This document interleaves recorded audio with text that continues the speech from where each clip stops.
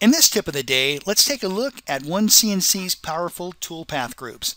Now, what is a toolpath group? Well, simply put, a toolpath group is nothing more than a group of machining operations.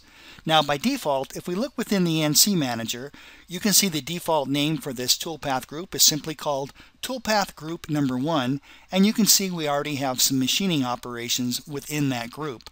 We've profiled the outside, we've machined both of these tabs by profiling those, and we also have drilled all the 1/2-inch diameter holes. Now, let me give you an example of when you might want to use multiple toolpath groups. Let's say that for this particular job, there's two types of parts that are required. One part has the outside profile, just like we see here, the tabs profiled, the 1/2-inch holes drilled, and that's it. Let's say that's one part. Let's say that another part actually includes all of the above machining operations as well as drilling these 1-inch holes and machining this open pocket. So what we want to do is this. We're going to create a brand new toolpath group.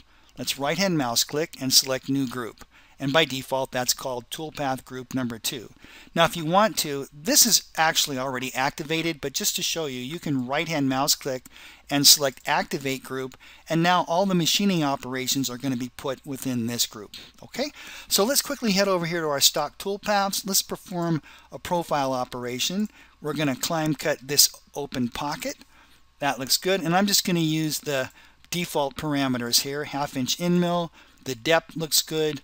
All these parameters look great. Let's go ahead and execute that, and there's the profile operation, and that's been placed in our toolpath group number 2. Now let's quickly drill those inch holes. Let's go to Arc Center. I'm going to grab both of those, and again, I'm just going to use the defaults. We already have a 1-inch diameter drill in there.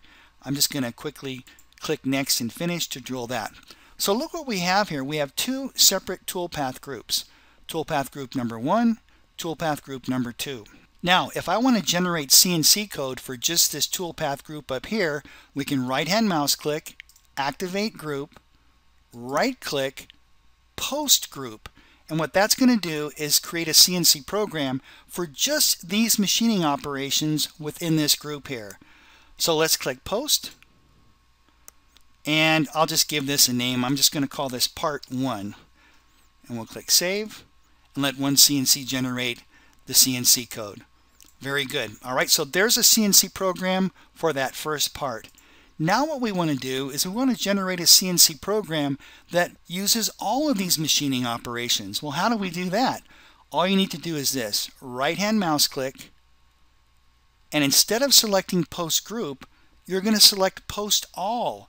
Post All means that you're going to be creating a CNC program for all the machining operations within all the groups. I'm going to call this one Part 2. There we go. We'll click Save on that. And there's a CNC program for that. So toolpath groups are very powerful. And before I end this video, I want to show you that you can actually rename the group names if you'd like. If you double click on a toolpath group, you can rename it. And we might call this one just Part 1. All right, we'll click OK to that. So now the group's been renamed. Let's rename this second one. Just double click on that using the left mouse button. And I'm going to call this Combo Part 1 and Part 2. All right, that's it for this tip of the day. Toolpath groups are extremely powerful. Thank you so much for watching, and I look forward to seeing you in the next video.